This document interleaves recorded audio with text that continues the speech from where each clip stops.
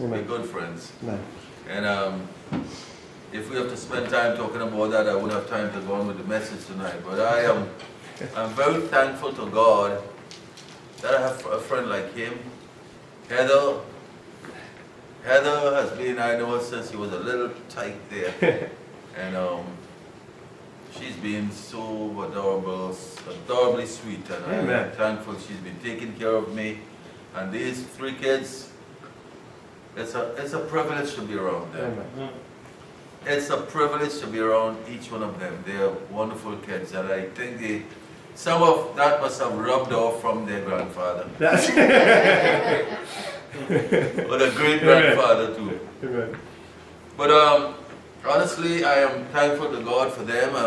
My stay in the States here is very short, but I've been very, very busy. I'm not in the best of health.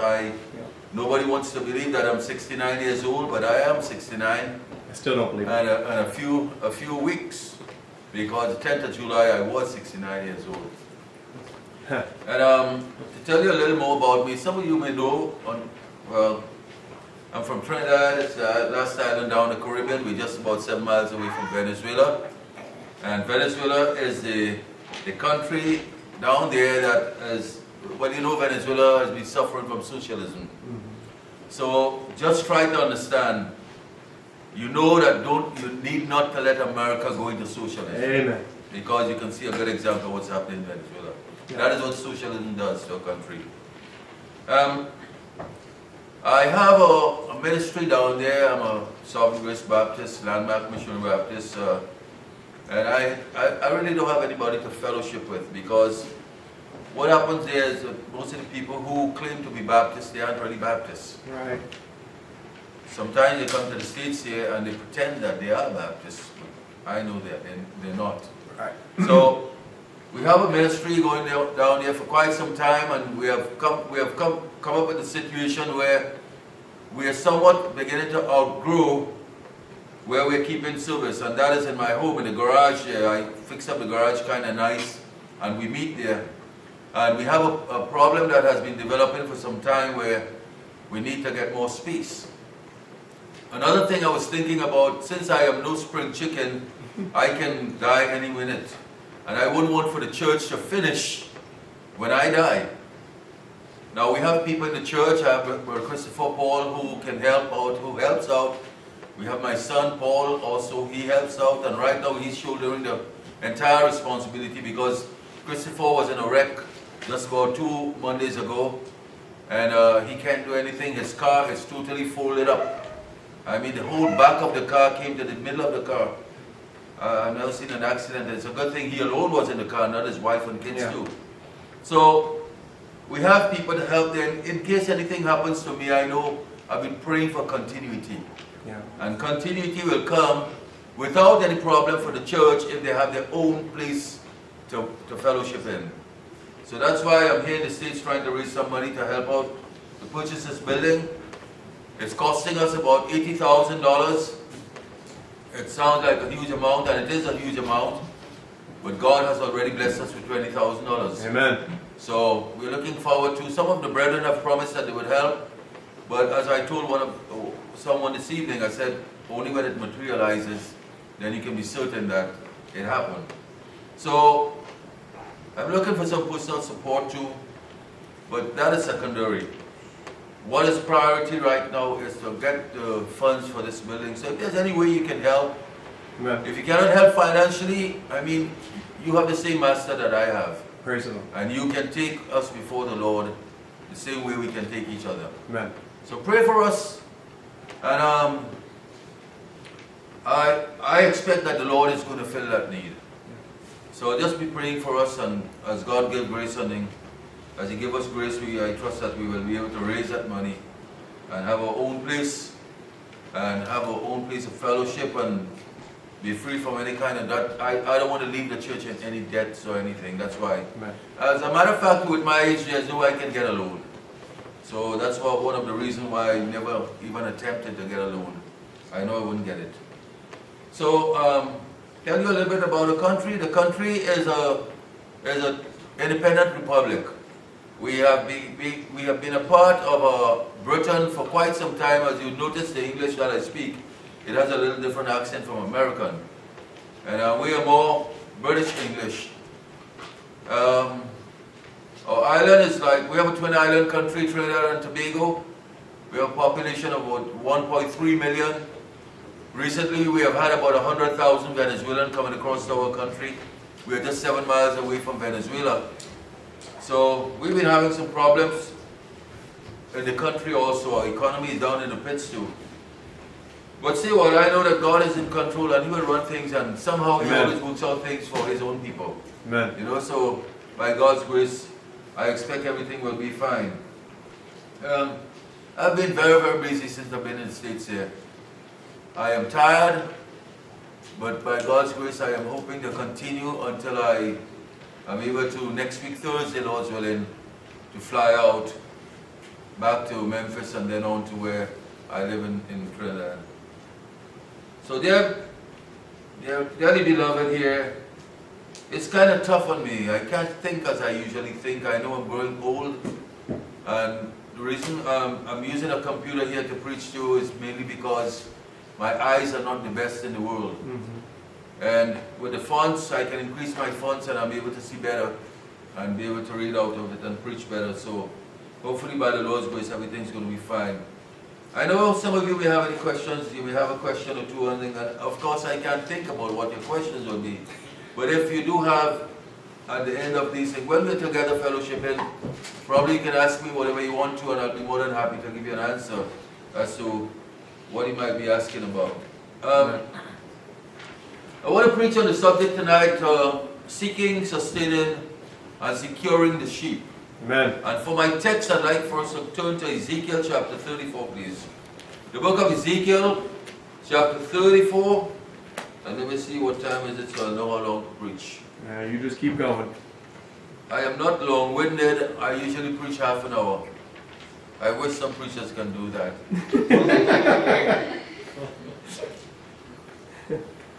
And hopefully I won't have the kids falling asleep on me. In Ezekiel chapter 34, I am going to read from verse 11. It says, "For thus said the Lord God, Behold, I, even I, will both search my sheep and seek them out. As a shepherd seeketh out his flock in the day that he is among his sheep that are scattered, so will I seek out my sheep, and will deliver them out of all places where they have been scattered in the cloudy and dark day. And I will bring them out from the people and gather them from the countries, and will bring them to their own land and feed them upon the mountains of Israel, by the rivers, and in all the inhabited places of the country. I will feed them in a good pasture, and upon the high mountains of Israel shall their fold be. There shall they lie in a good fold, and in a fat pasture shall they feed upon the mountains of Israel. I will feed my flock, and I will cause them to lie down, said the Lord God. I will seek that which was lost, and bring again that which was driven away, and will bind up that which was broken, and will strengthen that which was sick. But I will destroy the fat and the strong. I will feed them with judgment." Our Father, our God, we come before your throne of grace, O Lord, seeking unction, Lord. You know how I feel, God. You know my health, what it is. You know everything about me, O God. But my purpose, O God, is to glorify your name, Lord. Yes. My purpose is that the saints be edified and encouraged, O Lord. I pray, God and Father, Lord, that you will speak to the hearts of each one. May the word of God find dwelling room in their hearts, O God, even as we trust that your Spirit, Lord, would open eyes and open ears and open hearts, O God, that they might be edified by your word, Lord, be encouraged by your word, knowing that our salvation lies in the hands of the omnipotent God. Amen. Who has promised, Lord, to seek us, to secure us, Lord, and to sustain us. Be merciful unto us, Lord. We bless your most holy name, and we thank you for every blessing, Lord. In Jesus' name we pray. Amen. Amen. you find that within the pages of the Old Testament, there are many comforting accounts of God's promises to the nation Israel. Yes. Now, since all scripture is profitable for doctrine, it is profitable for reproof, for correction, for instructions in righteousness, then all scriptures is relevant to us. Amen.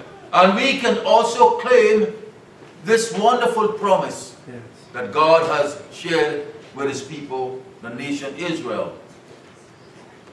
Much comfort can be had by us through reading the Word of God, seeking out the promises that God has made to His people, and because knowing that He's our God, that He's our Father, because of this, we too can rest comfortable in the promises that He has made to His people.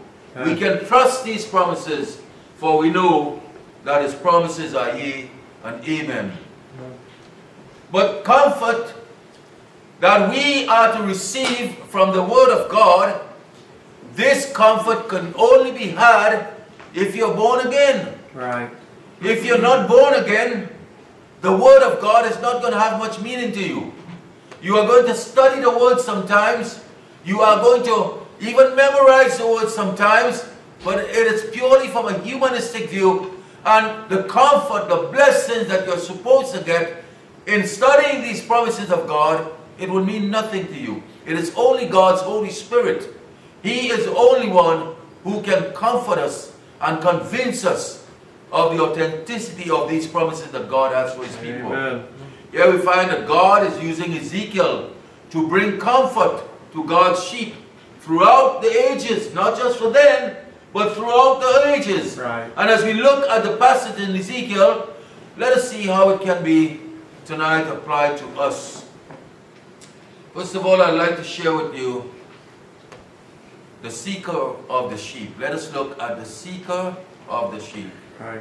As we look at verse 11, continue, it says, "For thus saith the Lord God, behold, I, even I, will both search out my sheep and seek them out." Amen. Searching out my sheep, it seems like positive, but then it says to seek them out. It's more emphasis is being placed here now. It goes to the comparative now. And it continues, as a shepherd seeketh out his flock in the day that he is among his sheep that are scattered, so will I seek out my sheep, and will deliver them out of all places where they have been scattered in the cloudy and the dark day. The seeker here is our Lord. Yeah. It is very clear here that it is God who searches. It is God who seeks out for His sheep. It is not the other way around. That's right. When a sheep is lost, when a sheep is hurt outside there, in whatever way that sheep might be, whether it is away from the shepherd, it is the shepherd who seeks the sheep. Yes. The sheep never seek the shepherd. And so we find He is the one seeking the sheep. It is not the other way around. Amen. The unsaved do not care anything about anything godly. That's right. Jesus said in John 5:14, He said, "You will not come to me that you might have life." You will not come to me that you might have life. Right. And beloved brethren, today you'll find that those with another gospel, brethren, what I'm saying here is simply this. Sometimes you find that they are so active. They are so active. But God's way of seeking His sheep today is by sending His servants out through the highways, through the byways, into the prisons, into the hospitals, sharing tracts, doing all these sort of things. That is how God seeks His sheep. Mm-hmm. God is not in the business of sending any kind of dramatic visions again. Right. He's not in these things. He wants for us, God's children, God's sheep here. Our duty is to go out, and I was telling someone a few days ago, there is no greater way to increase your church numerically. I don't know how we can do it spiritually, that is up to God. But numerically, there is no greater way to increase your church than to go door-to-door visitation. Talking to people one-on-one, Nothing takes the place of that. And you bring them in. When you bring them in, God will do what He has to do to save His sheep. Yep. So today you would find, though, that those people who seem to have another gospel, a false gospel, they seem to be more active than us.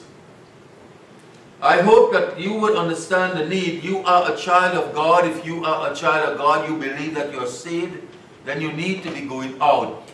What are you doing to further the kingdom of God? Right. That's a very important thing. Amen. Excuse me.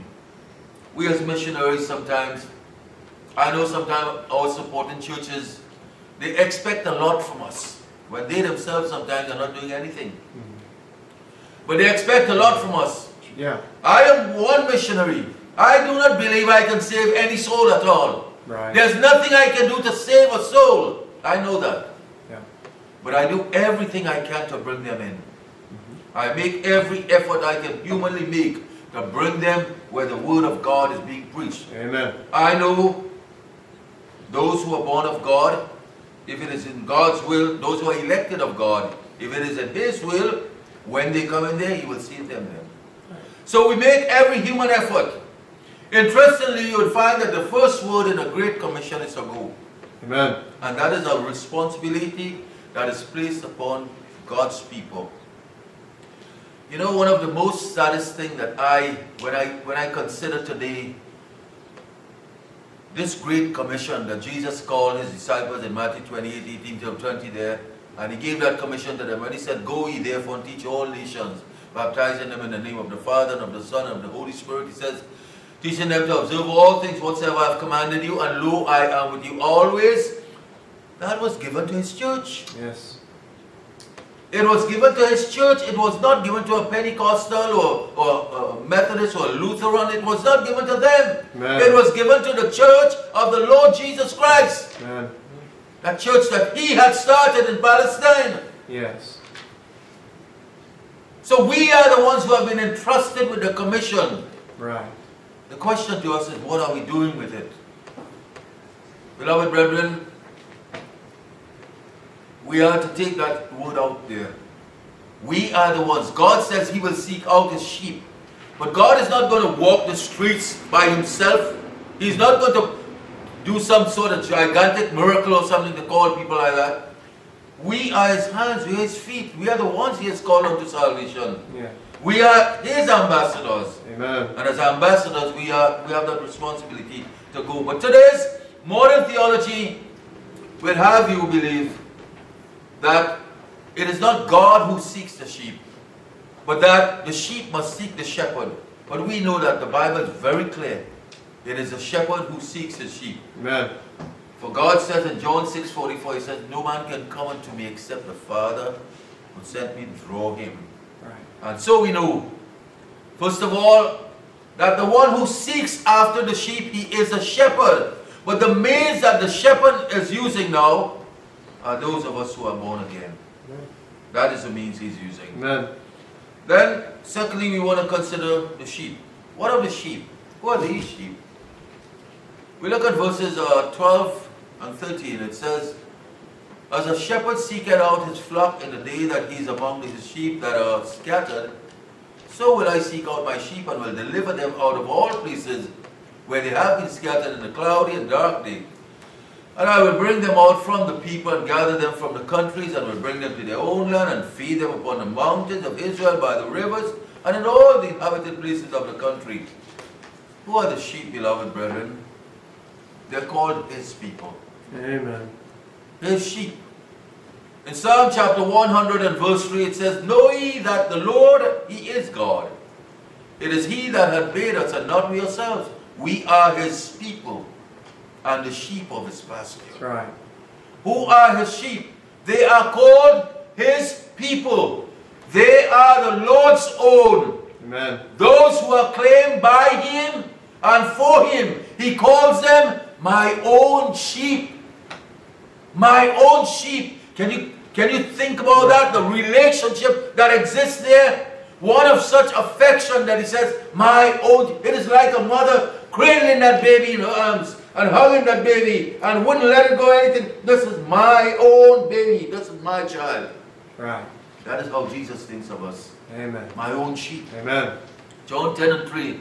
To him the porter openeth, and the sheep hear his voice, and he calleth his own sheep by name, and leadeth them out. I am the good shepherd, and know my sheep, and am known of mine. Amen. My sheep.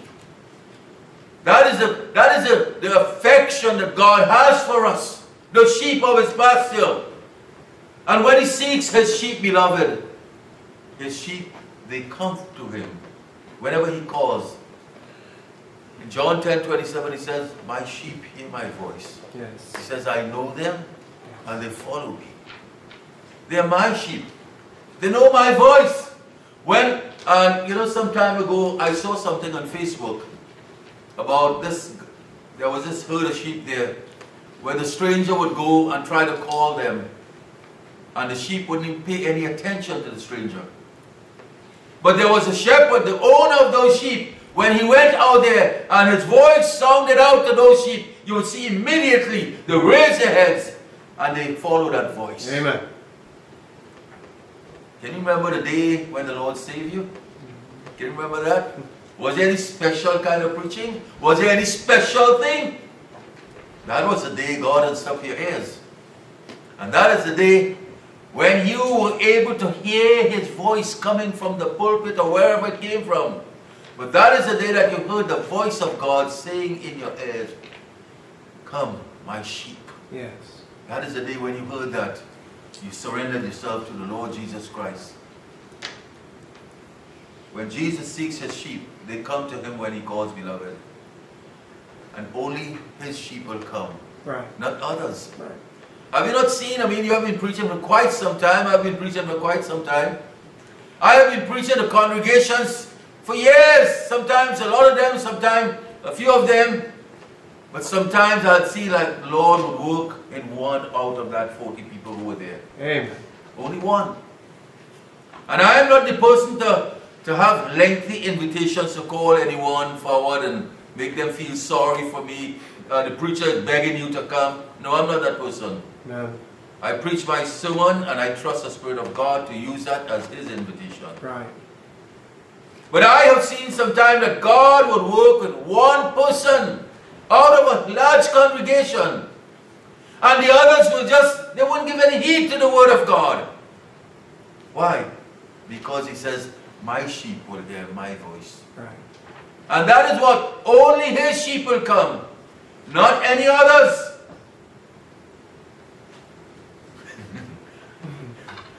In John 10:26, I like this. John 10:26, but you believe not because you're not my sheep. Yeah. Only his sheep will come. Right. But those who are not there, he says, you do not believe because you're not my sheep, as I said unto you. He did not say that because you're not my, he did not say that you are not my sheep because you do not believe. He said, you do not believe because you're not my sheep. That is a clear statement. Amen. That tells us only those with unstopped ears will hear the word of God. Yes. Only those with unstopped ears, they are the ones who would hear the word of God and they would love the word of God. And those who have ears, beloved, that are not unstopped, they have eyes that they cannot see, they will not understand the things of God. No way, no way. So therefore, if the seeker of the sheep is God, and we are to be used of him, then in order for us to find the sheep as his servants, we are to go there faithfully preaching the word of God. And do not fear, do not be discouraged, because God's sheep will hear his voice. Amen. Sometimes people tell me, you believe in the sovereign grace of God, and you're a hard shell Baptist, and all this other. I said, no, I'm not hard shell. I'm a missionary Baptist. Amen. Right? But you believe in election and all this sort of thing. If God has to save them, he will save them. I say, yeah. If God has to save them, he will save them. But I am the means that he has employed to go out for them to be saved. I am the means to go with the gospel so that they will hear the word of God, which will be the instrument God is using. so that they can say, I believe in Jesus after they have been born again. Yes. Notice the sequence. Mm-hmm. They will say, I believe in Jesus after they have been born again. Mm-hmm. Because the first word, the new birth comes, that new birth comes before you can even confess Jesus Christ as Lord. You get life before you can talk. If you don't get life, you can't talk. It's a natural thing to think of.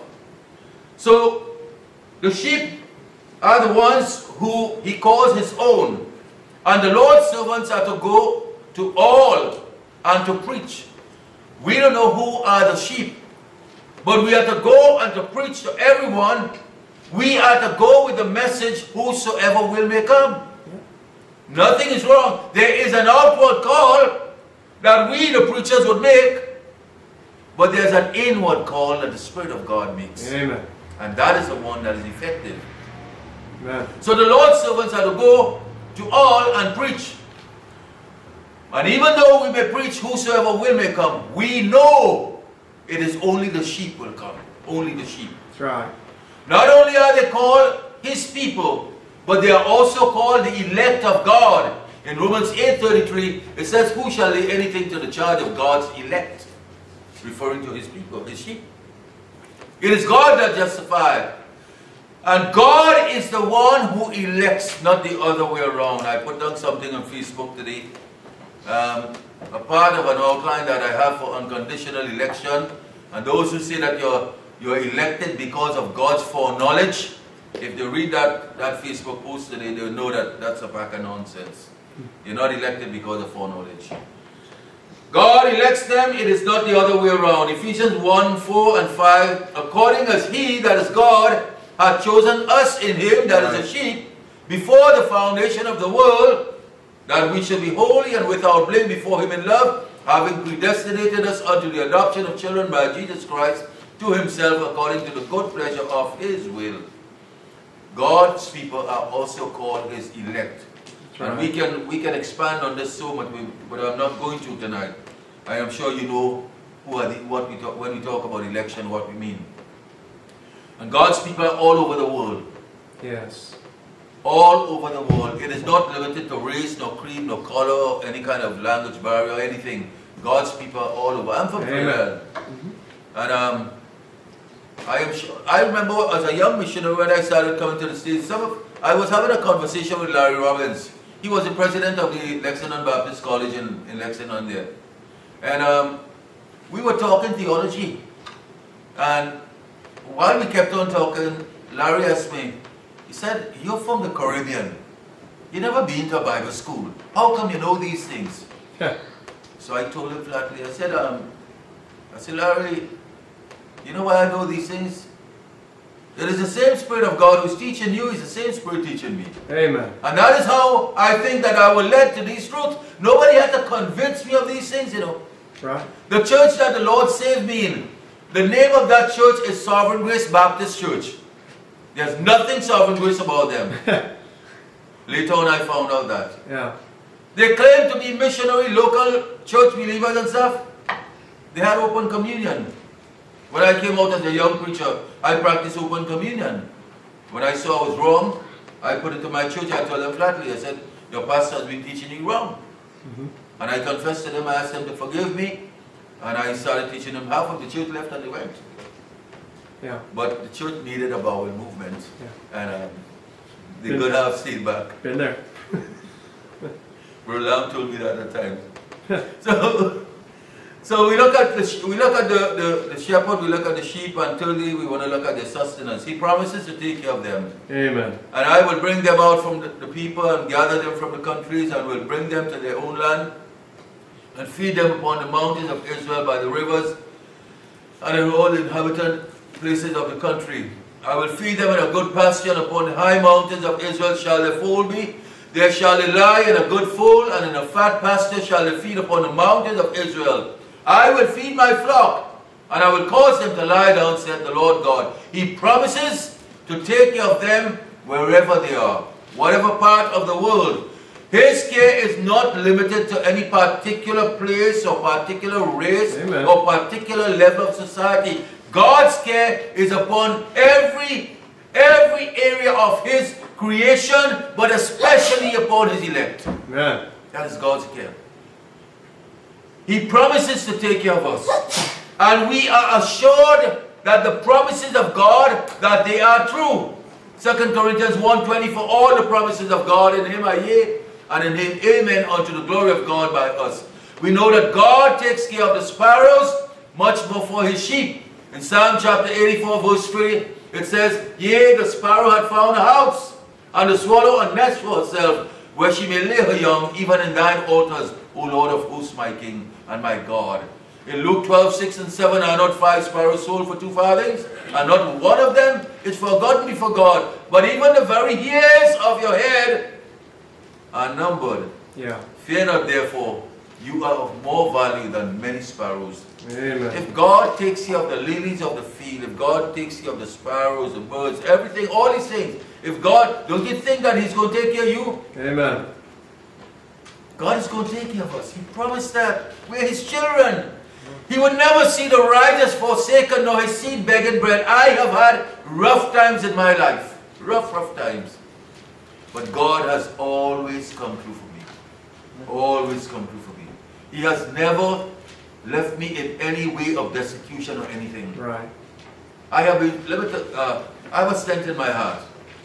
I left Trinidad, came up to the States. Thursday night I reached in Memphis. Friday morning, 10 o'clock, I was at the hospital in Horn Lake.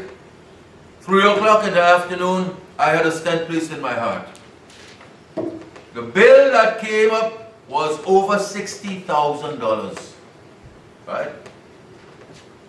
They talked with me. I didn't ask them for any discount or anything.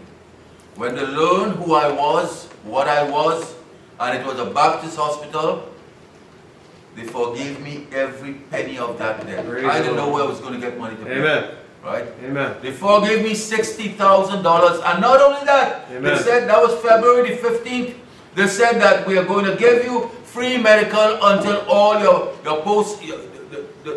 the needs that would come up, everything else, they said that they're going to give me it free until I think it was up in May or something like that. Amen.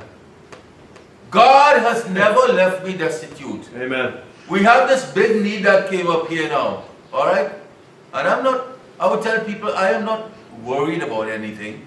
If it's in God's will, it will come out to be. So he has promised that he will take care of us. He takes care of the sparrow. He will take care of the sheep. In Philippians 4:19, Paul said, but my God shall supply all your needs according to his riches in glory. Amen. And then fourthly, and I'll hurry through here now, their security. The sheep is confident of the Lord's security for his sheep. In John 10:27, when he says, my sheep hear my voice, I know them, they follow me. He said, I give unto them eternal life, and they shall never perish. Right. Neither shall any man pluck them out of my hand. My Father who gave them me is greater than all, and none can pluck them out of my Father's hand. Beloved brethren, when I consider the promises that are given to us, the sheep too understands that it is secured from the moment of being brought into the fold. He realizes that God is his shepherd from the moment we are coming into the fold of God. In Psalm 23 verse 1, the psalmist says, the Lord is my shepherd. Amen. It's a personal shepherd. He said, the Lord is my shepherd. I shall not want, I shall not lack for anything. Amen. Everything that is necessary, he is going to take care of that for me. He realizes that by belonging to the shepherd, he is assured of providence. The sure providence of his well-being. Verse 2 of Psalm 23. He maketh me to lie down in green pastures. He leadeth me beside the still waters. When you study that whole psalm, you're going to find he realizes that as a sheep, he's secured and has personal faith of God, restoring his soul, even when he stumbles. For he says in verse 3, he restoreth my soul.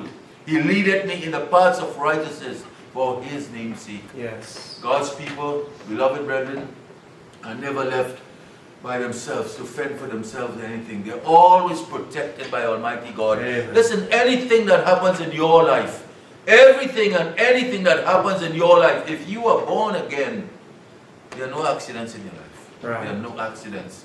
Everything has a purpose in it. Amen. And the purpose, it is always positive. positive. You know why? Because you're a child of God. And if you're a child of God, the promise of Romans 8:28, it falls directly upon you.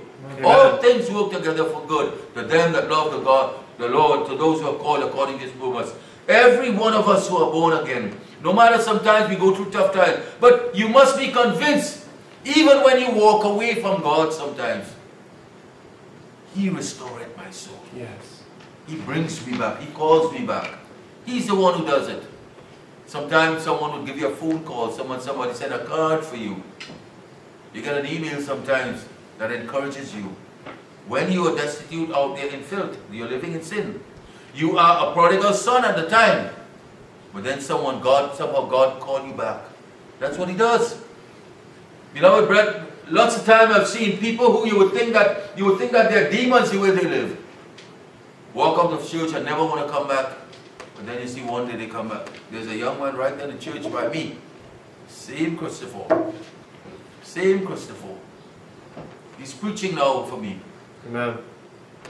That same Christopher, he walked out, he got married, and the woman, I mean, she's a kind of, in Trinidad we say she's an overpowering wife, a dominating wife.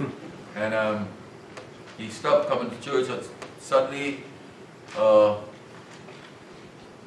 earlier last year, he started coming back to church. Amen. And he confessed to the church, and he said that he wants to start back his membership and so forth. And we talked, and the church voted to have him back. Amen. And he's been there, he's been preaching recently, he's been doing a good job too. So the sheep, he realized that he's secured. Also, he has personal faith of God restoring his soul even when he stumbles. He realizes that the sheep is secure and has confidence in God's protection. For he said, yea, though I walk through the valley of the shadow of death, I will fear no evil, for thou art with me. Thy rod and thy staff, they comfort me. I will fear no evil, for thou art with me. Thy rod and thy staff, they comfort me. Right. And he realizes that the sheep is secure and has continued confidence of God sustaining him. For in verse 5 he says, thou preparest a table before me in the presence of my enemy. Thou anointest my head with oil, my cup runneth over. And finally he realizes that he has personal security that at the end of it all he will be with the Lord. For he says, surely goodness and mercy shall follow me all the days of my life, and I will dwell in the house of the Lord forever. Beloved brethren, I'm saying to you tonight, do not feel discouraged in any way when you find that things are not going your way. Remember who is your shepherd. Yes. Remember who is the one who sought you out in the first place. Remember who is the one who brought you into the fold. Remember who is the one who is able to take care of your every need. Amen. For he will never see the righteous forsaken, nor his seed begging bread. I thank God for who he is to me. I thank God that in all my ups and downs in my life, that God has been there for me. And when I felt I was all alone, no, he was always there with me. Yes. Beloved brethren, he's always taking care of me. And I tell you, even though needs will arise, and needs do arise, but if you trust in Jesus Christ as your Savior and your Lord, no matter what that need, he will give you what is best for you. Yes. Always give you what is best for you. Never doubt your Savior. Never doubt your Lord. Amen. Do not give up hope in anything. Do not ever think that God would leave you in a frustrated way. Never think that God would leave you without taking care of your need. Whatever that need, in time to come, when it's best for you, He's going to take care of it. He is our shepherd. We are His sheep. And no matter what, the Lord cares for His sheep. One day by God's grace, we will be with Him. Amen. So what confidence are we to have in the gentle shepherd of our souls? We have to think about how wonderful He is to us. Not because of who we are, but in spite of how we are. Right. In spite of what we do, in spite of where we go, in spite of how we talk at times, He still cares for us. And He would never leave us nor forsake us. The message is that God seeks His own. And the question to you tonight is, are you one of His sheep? If you're not His sheep, beloved brethren, you need to come to Him. You need to come to Jesus Christ. Jesus Christ left the portals of glory. He died that we might have life. Amen. And if you would believe in Jesus Christ, I don't know who's saved and who's not. So most of the time I preach, I always try to end my sermon to tell you the gospel. That Christ Jesus came into this world. He died to save sinners. He died, He was buried, and He rose again. Amen. And because He rose again, if you look to Him I can assure you upon the authority of the Word of God, if you will believe on Jesus Christ, if you're not saved, listen, if you're not saved, you will die and go to hell. There's no two ways about it. Without Jesus Christ, you will die and go to hell. Right. If you are in Jesus Christ, only then are you safe. Only then. Amen. Lord's willing, this coming Tuesday, I might be able to go and view the ark outside in Lexington there, somewhere around in Lexington, right? When you consider what happened on that ark, all those who were inside the ark were saved. Yeah. They were blessed by being inside the ark. The only way you can be saved is by being in Jesus Christ. That's right. Without Christ, we are nothing. So I would encourage you tonight, look to Jesus Christ. Always remember that He is the one who gave Himself on Calvary's cross to save poor wretches like you and me. Amen. And tonight, I can say without a shadow of a doubt, to be absent from this body is to be present with the Lord for me. Amen. I hope you too have that oath. God bless you.